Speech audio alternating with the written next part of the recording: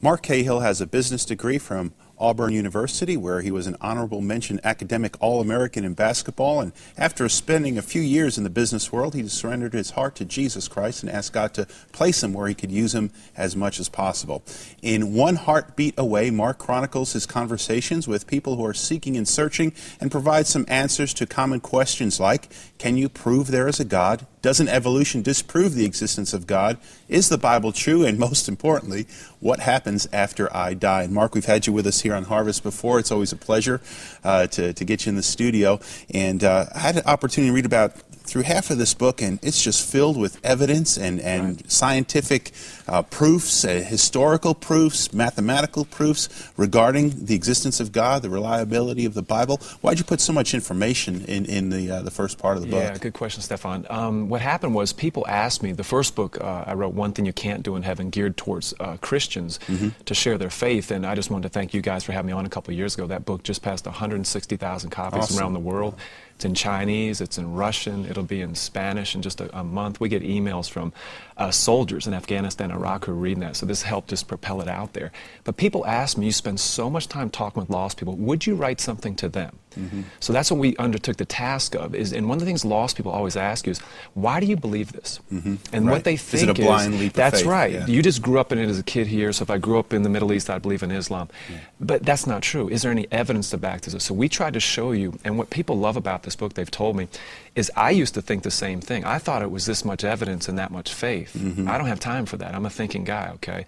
As I began to study this, and as people read the book, they see there's that much evidence, and all I need is the faith of a mustard seed to drop on top of it. Wow.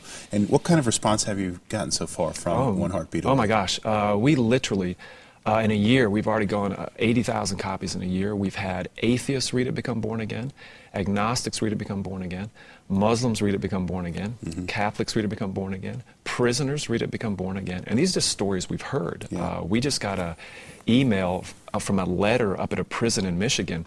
This revival hit this prison. They got a Bible, they got my first book and my second book, and things started moving. There was literally a sign-up list at the prison to read my books, okay? They said officers were signing up on the list. Well, we found this out, so we got a hold of the chaplain, sent 20 more of each book, and they literally said that souls started getting saved.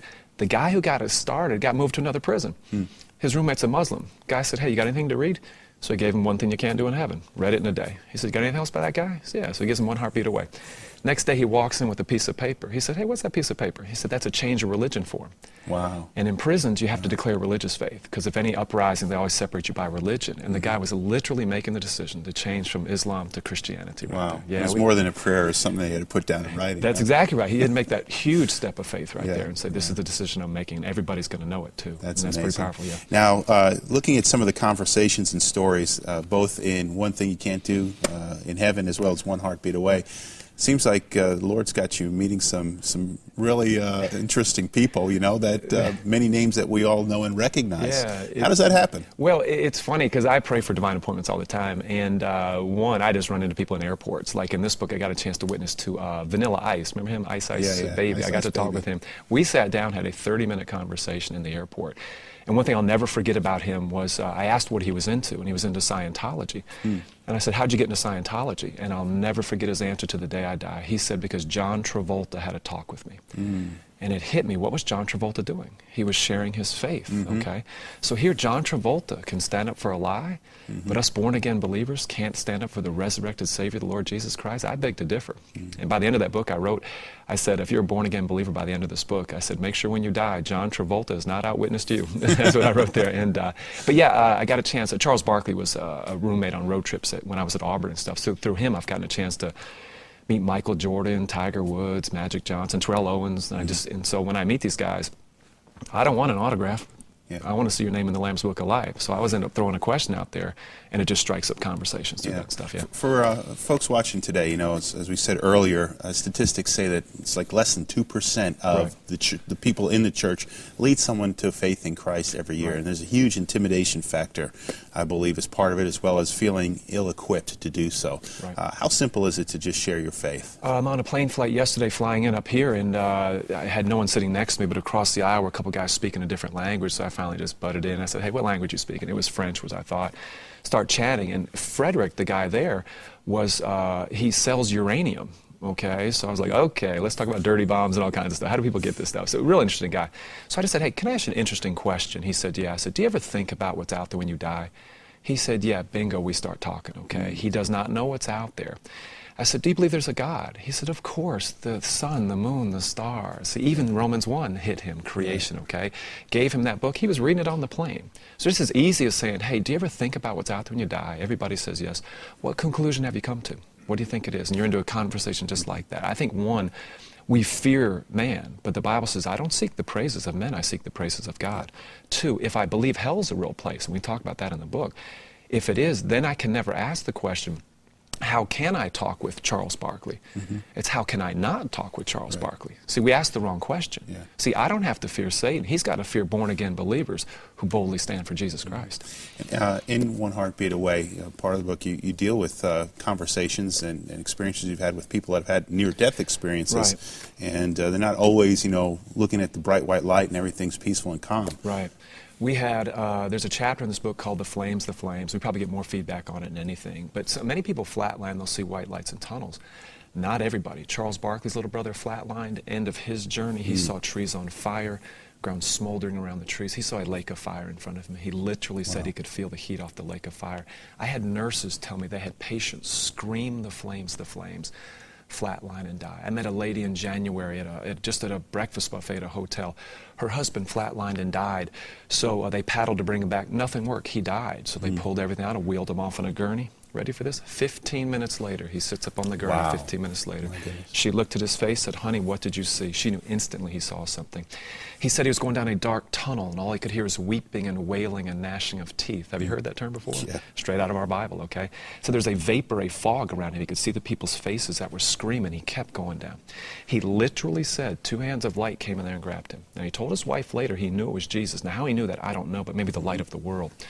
Grabbed him and started pulling him up, and when he hit the top of that tunnel was when he sat up on that gurney 15 minutes later. The wife asked him the question, honey, what was the worst part of that experience? And you think it's anything I just mentioned. Not what he said. He said the worst part was he couldn't bring anybody out of there with him. What do you know from Luke 16? There's no crossing over from one side to the other. We all have friends, co-workers. I have direct, immediate family members that are going to go there. How can I not love their soul enough to give them the truth of Jesus Christ crucified so they can be washed clean of all that sin? We're compelled by God to go do that. I'm compelled by that. Awesome. Mark, your stuff is good. It's easy reading, but it's engaging because it's real life. And we were talking to lost people. We want to make sure it was very readable when they did it. You'd mentioned having something on hand to give to those that are questioning, seeking, engaging in conversation with. So, sitting on that airplane seat, sitting in our car, talking to someone outside the car, we don't need to have all the answers tucked away in our mind, in our memory. We can have a resource to put into people's hands. I want to do the best I can to answer their questions, but we've literally had employers buy that for every employee. Family members get it for every family member because they just see the use of it, and that adds to the verbal conversations that we're having. I want to say thanks for joining us today, and I want to encourage everyone watching this very moment, if there's someone in your life, a friend, a family member, someone that you're, a neighbor, a co-worker, someone that you like, someone that you can't stand, but you know that God is calling you to reach out and be obedient to the Great Commission, to share the gospel. This is a great resource for you to get to be armed with some great information as well as inspiring stories to help you along the way, or to put it in someone's hands. And you can pick up One Heartbeat Away at harvest-tv.com. You can just log on to our website there, order it, pay for it, we'll send it right to your door. And Mark, what's your website? MarkCahill.org, O-R-G, not .com. It's a guy in Germany who does not like me, so he gets a lot of emails. So that's real important. MarkCahill.org is Mark's website for other resources, and again, some just great equipping to the body of Christ at large to help us be faithful to that Great Commission. We're going to be right back with Ginger Garrett in just a moment, but again, we just want to say thanks again Mark. for having me.